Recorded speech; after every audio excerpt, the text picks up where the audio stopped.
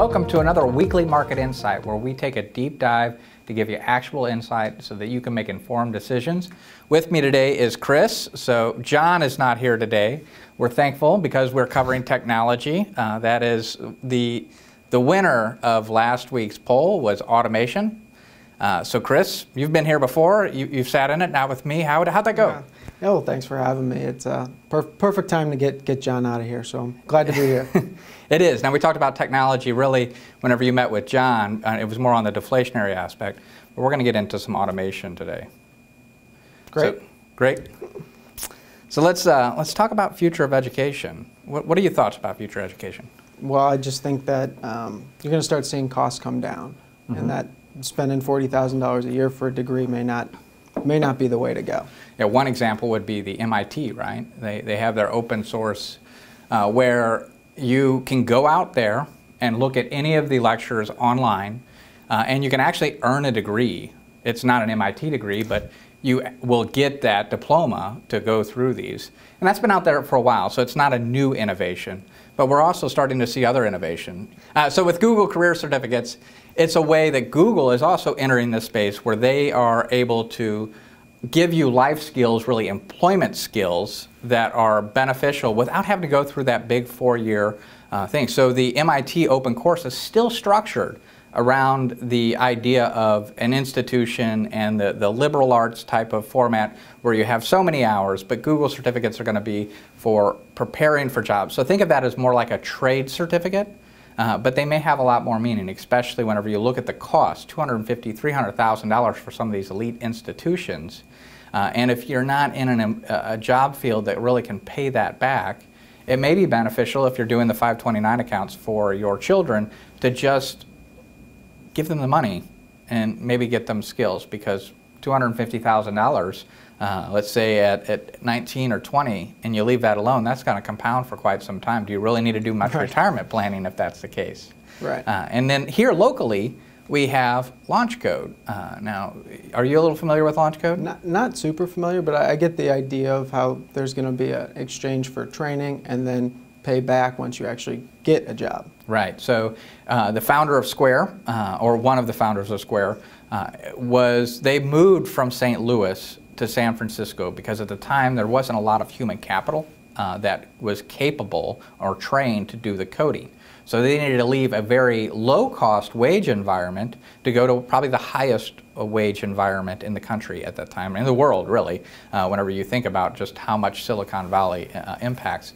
But they realized that 2/3 of the people actually could be trained to code. So they created this nonprofit where if you go and engage with them, I don't know their business model well, but I'm familiar enough with it that if you go through their program, they get a certain percentage. So the cost structure and the way that education is being paid for is changing. Another thing that is changing is no longer needing to be actually in an institution, right? So we've all over the last year experienced the work from home, or many of us at least. I know everyone in our firm has experienced the work from home. And some of us with young kids are also doing the education from home. And this really opens the ability to do that education from home, because it's becoming more and more about being on a tablet or a screen than it is being physically present somewhere. And this is going to have an impact with this opportunity. I think we're going to have more diversity with types of education that can be better geared towards the individual child's needs, as well as maybe helping push back around some of the things that we've done over the last really 100 years, where you had corporate gypsies, where you had parents that basically have to move and go where the job opportunities are. Well, that no longer may be necessary with the work from home, because you could work from really anywhere. And it's the work from anywhere that we see as some of the innovation that is coming out of this. And if you can educate from anywhere, it's no longer bound by the home. We're actually already seeing an increase in recreational vehicles. Now, this isn't automation or any new innovation, and there's still some problems with that. What would be one of the problems you could think of? Internet. Internet, right. If everything is based off the internet. Well, a company that's probably whenever you think of innovation, do you associate Tesla with innovation? A little bit, yes. A little bit. Well, they have one of the products. It's not just cars. It's not just batteries. It's not just spaceships. The reason they're doing the spaceships is because they're launching satellites, and they have a program called Starlink. Now, we got this infrastructure bill coming, and the infrastructure, one of the things that they're trying to do is get high-speed broadband internet to everyone, even if you're in the rural areas. And that's actually part of this fifth generation or 5G component. This is actually a sixth generation, so you skip the whole need of actually needing to do the infrastructure, at least terrestrial infrastructure, because it's all in space. So this would allow you to have high-speed internet anywhere, and it's available now. The places that I've seen, or the reviewers that have done the beta test, are claiming to get at least 100 megabytes, which is very, very high speed. Yeah, it's not the full gigabyte or whatever that you can get whenever you're doing fiber, but this is just at the very beginning. So a little bit more specialized workforce that can work from anywhere. Yes. At a little bit lower cost of training. Right, and you have that internet connection. But then the infrastructure here, the terrestrial, that 5G, is also important. And we've mentioned before on these calls that the fourth G, we talk about these, G is generation, really allowed us to do Uber. It allowed us to do Lyft and a lot of the things, because it was important to be able to take the GPS location, the mapping, and the ability to connect with another person so that you could really have that taxi cab experience on your phone. Well, with 5G, that's going to expand capabilities, maybe augmented reality, virtual reality. Certainly a component that we've had to deal with as we do a lot more work from home is how do you keep people connected. So there's a lot of things that are coming with 5G, but it's also crucial for, let's say, automate the AI driving, right? It's the time and speed and the data that you're dealing with. It's important for these items that are now moving in space to know where they are in space and where other things. So we got the Internet of Things that are coming out. So it's all really and highly dependent on the ability for everything to be connected anywhere at very, very fast speeds. Otherwise, you can't do, let's say, the self-driving RV, where all you do while you can work and you can travel to the next destination, and your kids can do education, and something else can do the driving. And actually, as they're getting into the artificial intelligence, they're realizing how important it is to have a body, and that body allows you to have the relationship with things around you. It's like the I, and then there's some type of verb and something. So I am whatever. It's part of that structure that seems to be very important for actual intelligence. Now, I don't know if the RVs are going to make. Do you think we'll get flying RVs? I know we saw Kathy Wood give a presentation the other day saying that they'll get the autonomous.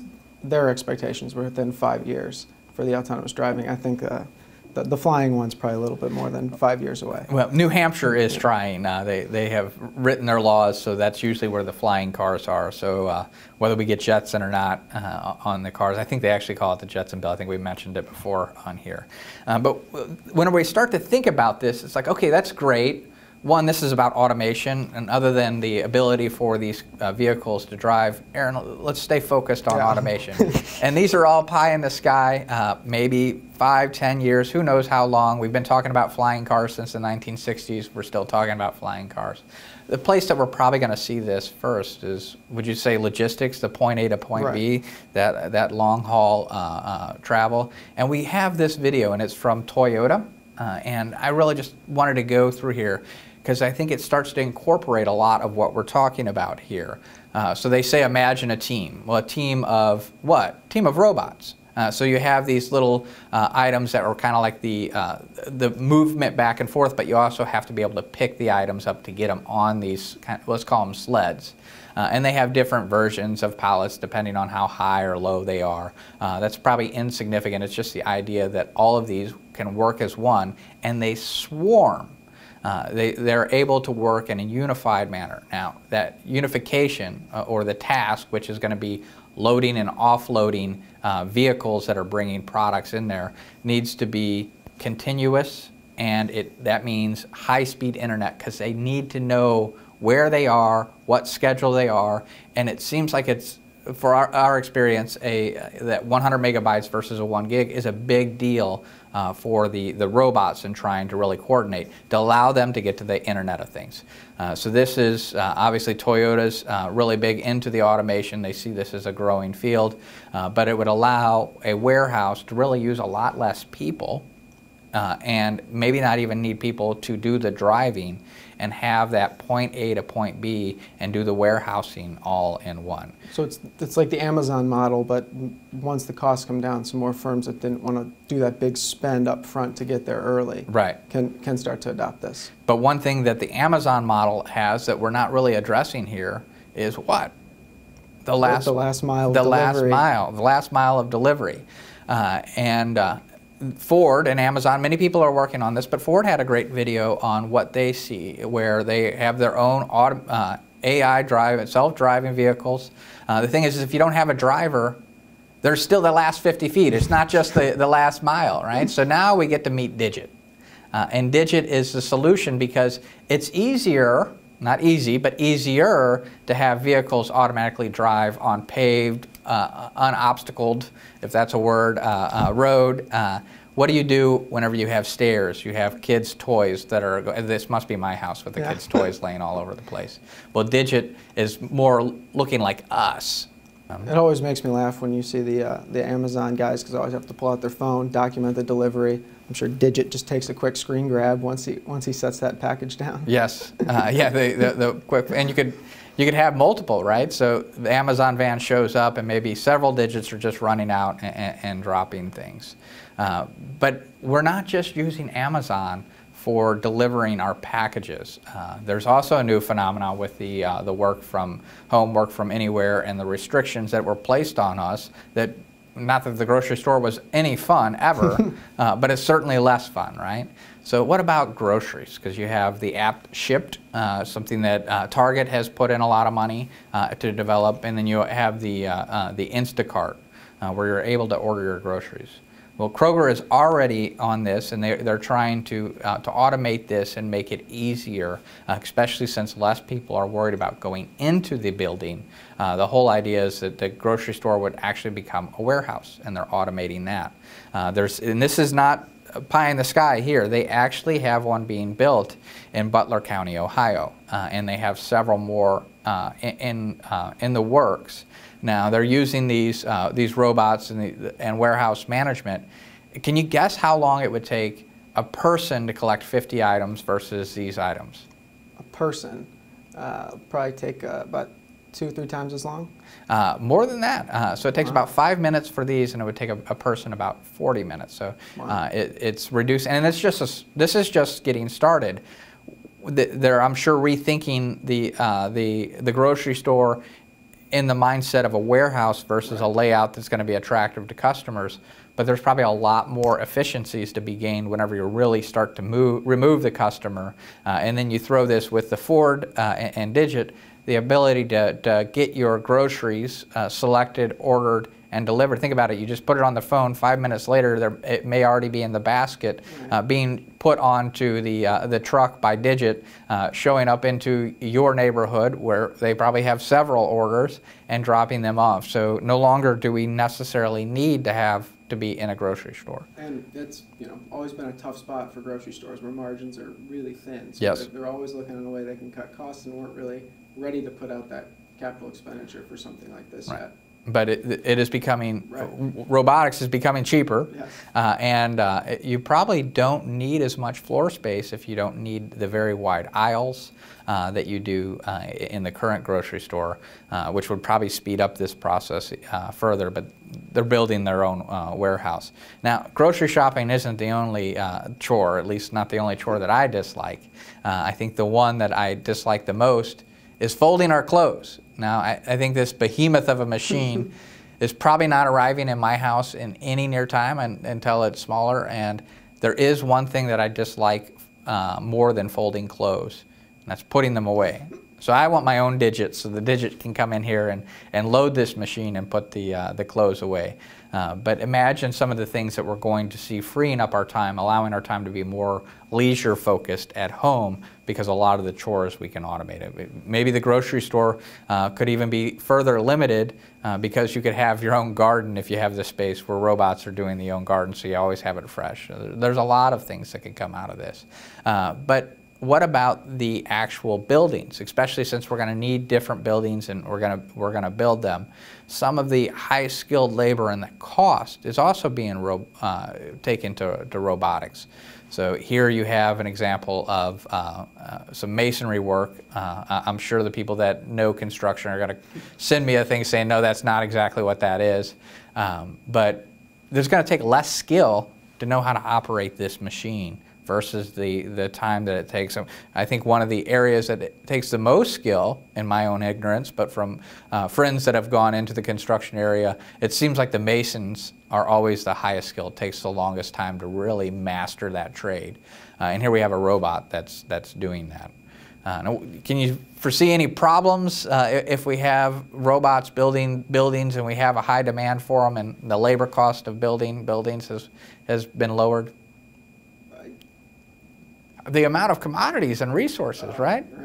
Right. So what do? You may see a drop in the cost of building buildings and a need for new buildings to really be more efficient for these robot use, but that's going to put a demand on commodities, right? Because now it's cheaper to buy, to build them. You could build more of them, which means you need more material. And that's what we're seeing with lumber, where the prices have doubled right. over the last couple of years. I think over the last year, it's 100 and something%.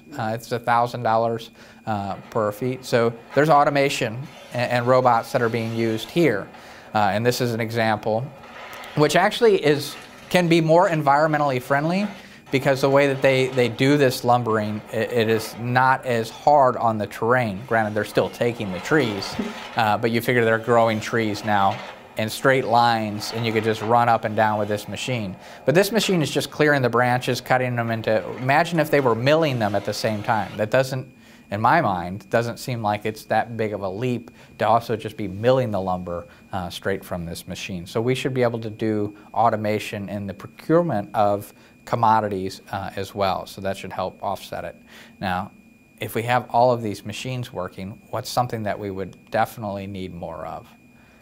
Energy. Now, I think people that have been listening to these calls are aware that I'm not so much against fossil fuels. I think they have their place. I think that we're kind of getting a little bit too far ahead of ourselves with this, but solar power especially looks very promising long term, where the price of gathering solar energy continues to drop, and we can see it's plummeting really. This is a logarithmic scale, so it's just to show that trend line, and that trend line looks very similar to the Moore's trend line, where it's like every 18 months we could see a doubling of the amount of transistors that we could get on our chip.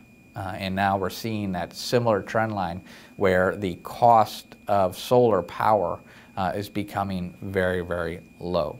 Now, what are some of the negatives that keep from full adoption? Well, I think one of the big negatives, and we had mentioned that with the increased harvesting of trees and lumber and commodities, is the impact on environment. And a lot of people think, well, solar panels have no impact on the environment. They just collect sun.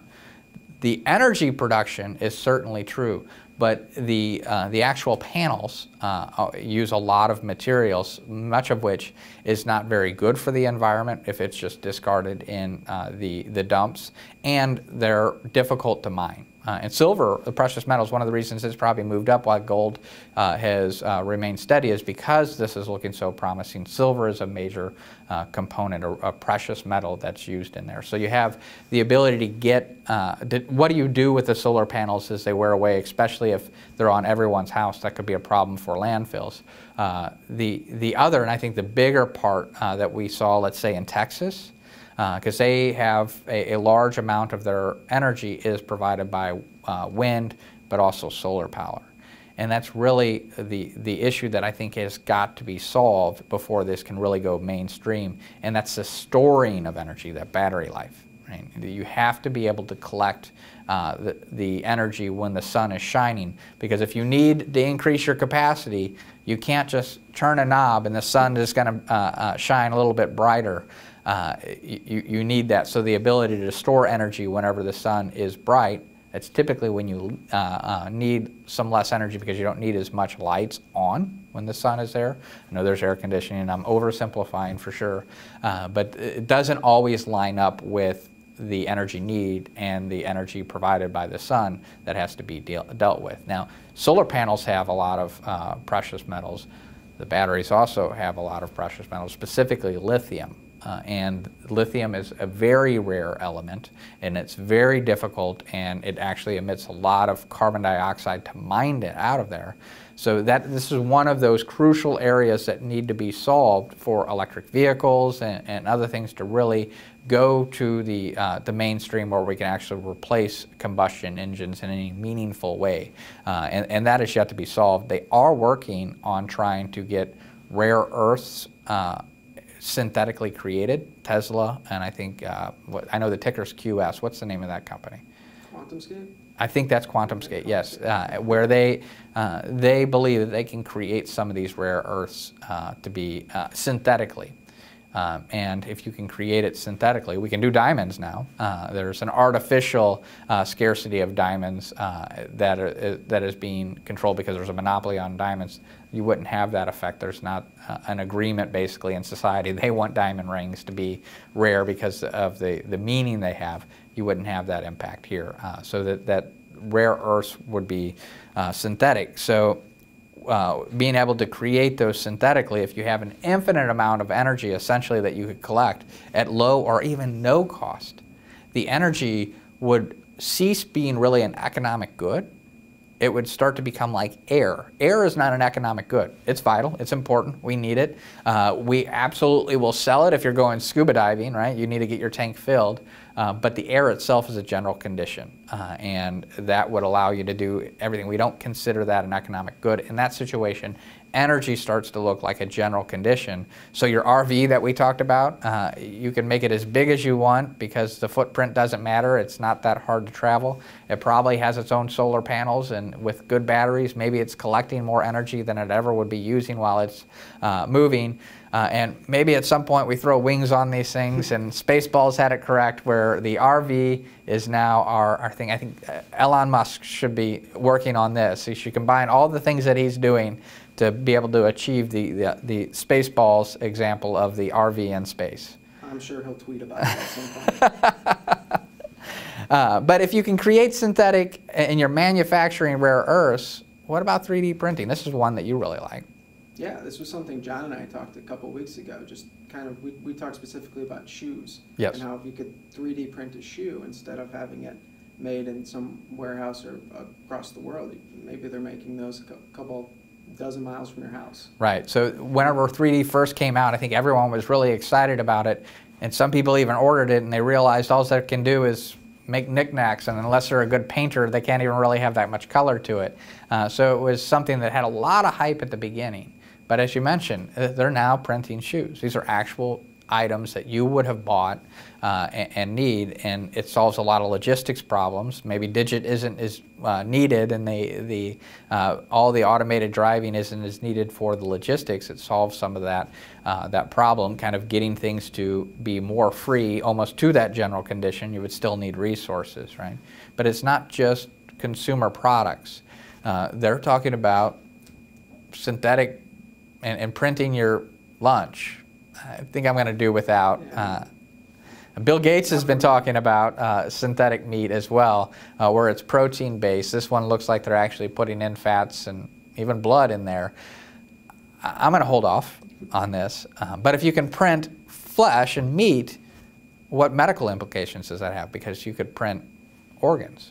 And then some of the things that you could solve is just you wouldn't need to do immunosuppression because you're transplanting somebody else's organ into yourself. One of the areas that innovation is going, this is not so much automation, except that you would be printing it at some point, is we are able to look at our own DNA. And if we could take that DNA, tell the machine, hey, this is what my organ should look like, then you don't have the rejection. You have a lot of easier to transplant. And this would have medical implications and increased longevity for life. And at some point, if this continues on, I feel like we'd be in that Star Trek environment where we just get to replicate. We walk up and we want whatever we want. We just say, replicator, I want my tea, or I want my whatever vintage scotch, and you just basically print or make something materialize within that structure. So that would be a brave new world for us to have that experience. Now, what do you think most people's concern from all of that, what we just covered? What's the thing that's looming? Getting a little too far ahead with the knowledge of the technology. Yes. One that I don't have in here is another place that robotics are being used heavily. We can see it in the Syrian theater right now, is drones and other robots within the war structure. But I think the ones that a lot of people are concerned about, and we hear universal basic income in the recent policy discussions, as government is trying to figure out how to provide for people, because they have a view that this would increase unemployment. And there would certainly be less jobs for delivery, less jobs for construction. There will be new jobs. I think one of the reasons that this is going to be a problem is because of monetary policy and government policy. We're actually tilting the field in favor of capital procurement, creating this technology maybe a little bit early before we need it, because we've kept interest rates so low. And at the same time, we've put in, for motivations that are not wrong, they want to increase standard of living of individuals, so they want to increase the minimum wage, they want to provide benefits. Well, those all bring cost to labor. And there is this back and forth between labor and capital. And if we tilt the field in favor of capital, it could be labor that's moving out. Ultimately, these don't have to be at odds with each other. If you were allowing interest rates to increase because there's more demand, because there's more capital in automation being invested, it would become more costly to add new capital. And as that capital really makes it cheaper to work, and you need lower skills, that brings down the cost of labor, which may sound bad at first, but considering everything is also going down at price probably at a faster pace, that doesn't necessarily hurt, and then you would just hire people instead of capital. So the market forces can bring these two in balance and slowly make this progression. So I don't think that's the long-term problem. I think we are going to see some short-term problems because the policies that we have pursued have continued to favor capital over labor. But I think the long-term problem is really Maslow's hierarchy of needs. We could have everything provided for us in this situation. Shelter is cheaper from robotics and automation. The ability to have your food is cheaper, especially if you like the idea of synthetically printing it. All the shelter, all those basic needs are there. But then we have the safety needs. Well, you could actually have robots as your own security, right? We already do this. I actually will connect with my son throughout the day by going to our security system and use the cameras to catch him doing things that he probably isn't supposed to be doing. But there's a lot of security from this new technology. That employment component is there too. If you don't have to do a lot of wrestling with the world to try to provide these things, there's a meaning component that may be lost. So I think we're going to have a meaning crisis. But love and belonging, we start to move up, giving that example of the work from anywhere and educate from anywhere. I think you could see tighter family units and smaller social groups that spend a lot more time together because we're no longer structuring our world around a location where our networks are. We can network from anywhere. So that could have that enhancement. And then obviously this moves into self-esteem and self-actualization as the hierarchy is there. Now, just because you provide for material goods and shelter doesn't necessarily mean that you can move up. It does take this struggle component, which I think is the area that we'll deal with and struggle with most going forward is how do we find our meaning in life. I think it's a rethinking of life, probably in a good way, especially for those that really want to pursue that. But there will be individuals that don't want to move up that pyramid because it's so easy on the bottom. So I think that's the areas that will be the biggest struggle. So that is ending our automation part and innovation, technology, and all the other things that we covered. So we have the investment themes. So whenever you talked about technology, you talked about the deflationary components.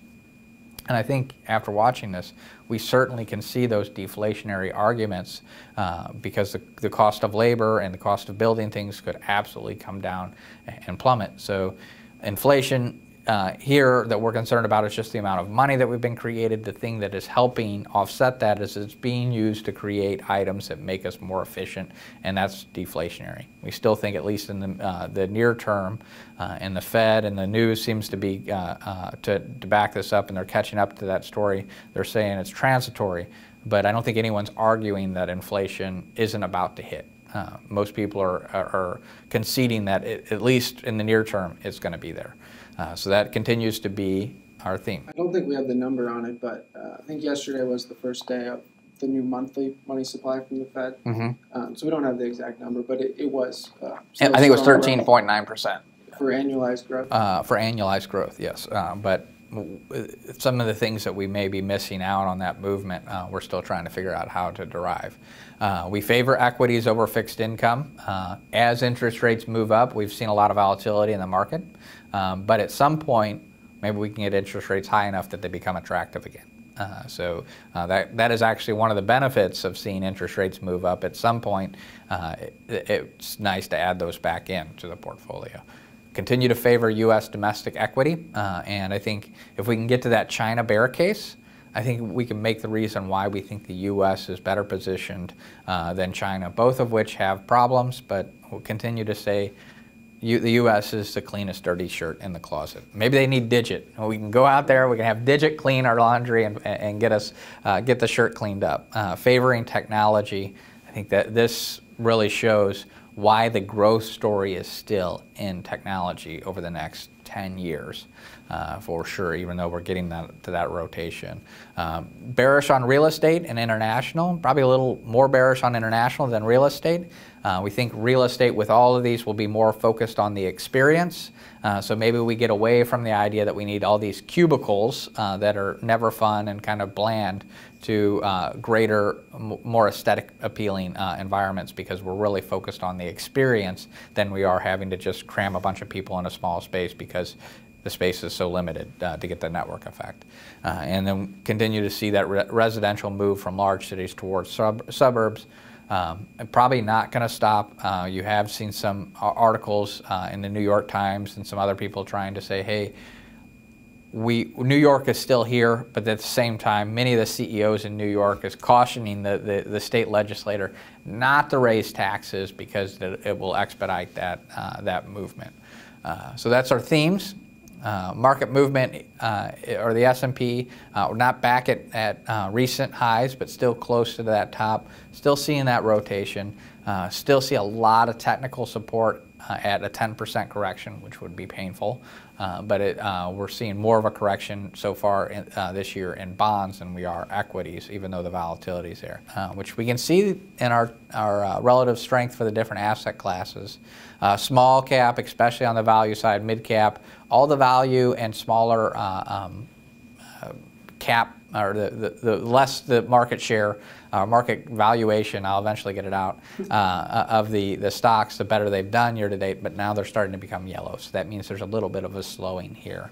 The S&P 500 is in the middle. For a couple of weeks it was near the bottom, but we continue to watch this rotation, continue to try to be really more core focused, because we just don't know, is this just a rotation that tech got a little too expensive and there's a move to value, or is this a change in trend?